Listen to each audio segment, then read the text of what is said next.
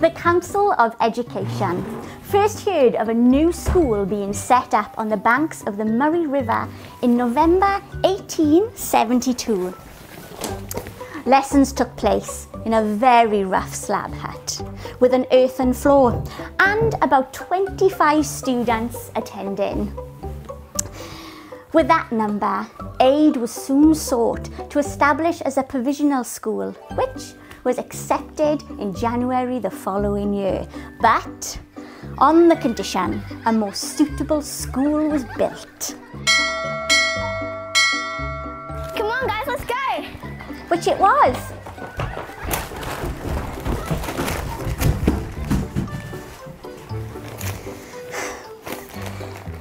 The school's first teacher, Mr. Cadden, was given the annual salary of £36. Originally, he was an accountant. Until the money ran out. So then he dug for gold. Until the gold ran out. Before becoming a tutor. At 51, he saw the job advertised and made the move to the country. An inspector described him as refined, a man of temperate habits, of excellent morals and fair play. He does, however, have little understanding of the teaching method. Oh, and he wears glasses. Oh.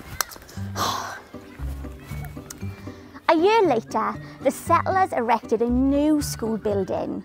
A slab building roofed with bark and boarded floor, glazed windows and a fireplace. A residence of a very primitive kind was built next to them.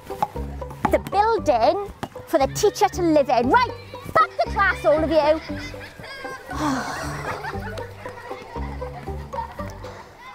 Due to low attendance, the school had to shut down for 1 year.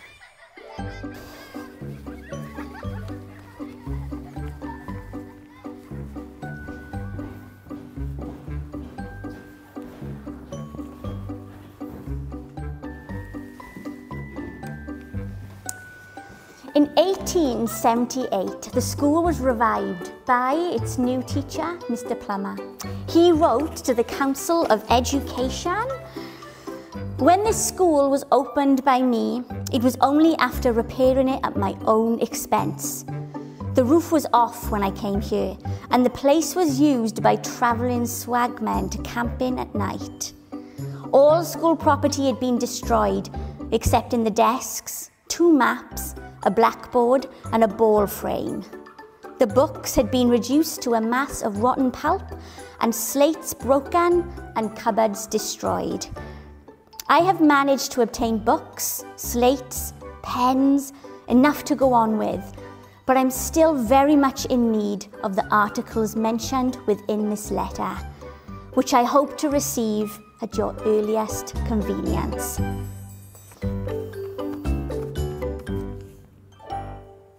You spelt that wrong.